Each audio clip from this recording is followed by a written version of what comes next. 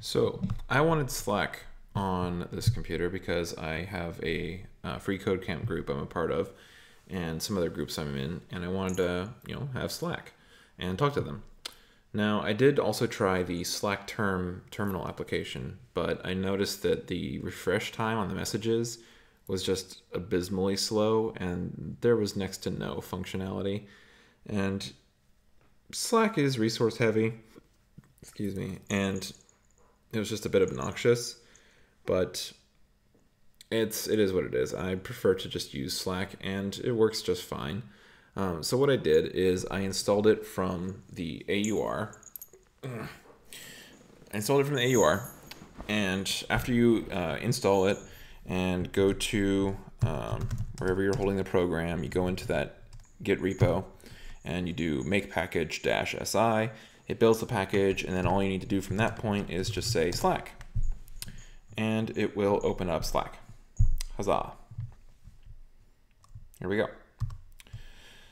So one thing to know is that by default, it's going to be linked to the terminal. So if I did that Slack, you can see that the terminal stays open and it owns that process. Now I talked about the disowning a process stuff in another video.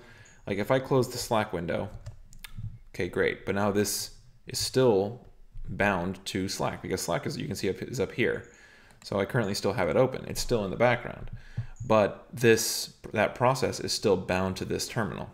So I don't like that because I don't want to have a bunch of terminals just floating open with the process it's owning over there and still running. So what I did is I didn't make a script. I actually just bound, I changed the hotkeys in my i3 config. I didn't like, I still have it right here, the ones that Luke has already set for the gaps. I never used it. I don't really use it at all for the most part. I typically just even remove the gaps with doing that. But I removed the key bindings for mod S and changed mod S to Slack. And then by adding the and disown, it disowns Slack from the terminal process, which means that the terminal can go back to doing whatever it wants, and Slack just works in the background.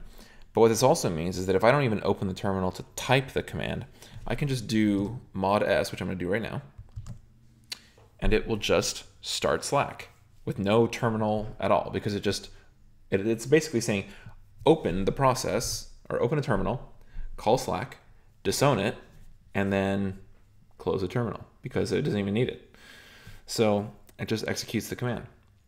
And so that's all I have for my Slack setup. Like I don't even need to have a shell script written for this. It's just bind it and disown it. And there it goes. And it just runs in the background now. Now, if I want to end the process, I actually have to go over here and quit. But, that's it. And so that's what I have right now, and it works for me.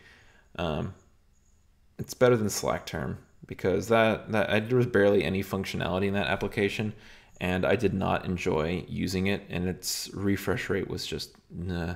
Not to mention setting it up was a pain. There's some issues with like the API tokens and just how you access the Slack channels you're a part of. Like if I wanted to talk to different Slack channels, I would need an API token for each one. And apparently these tokens are legacy and are not really going to be around for much longer, or they're just not supported that very well, or people don't want to give them out. So luckily the guy who runs my code group gave me a token to test this out. And within minutes I found out, oh, this is not great.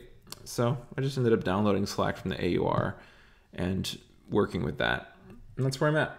And it works for me. So let me know if you've done anything similar with Slack or what you got going on. And that's all for now. Till next time.